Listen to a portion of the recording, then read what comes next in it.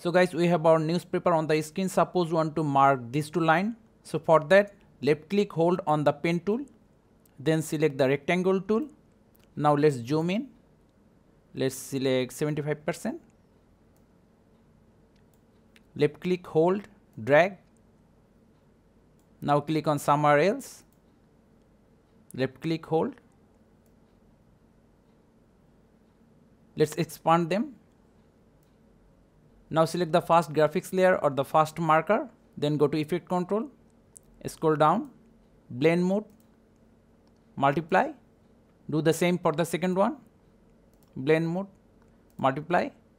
Again select the first one, select the anchor point. So this is our anchor point. Left click, hold, move to the start of the mark. Same goes for the second one, anchor point, marker.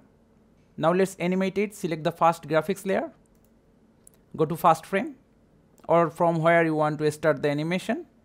Go to effect control, scale, uncheck uniform scale. Click on the scale with stopwatch to make your first keyframe. Let's animate it for 2 seconds or 1 second. Then click on this small dot for second keyframe. Let's go back to first keyframe by clicking on this arrow. Change the value from 100 to 0. Let's see what we have. Now if you want to increase the duration of animation, just select the second keyframe and left click, hold, drag to the right side. Now the animation will run for 2.5 seconds.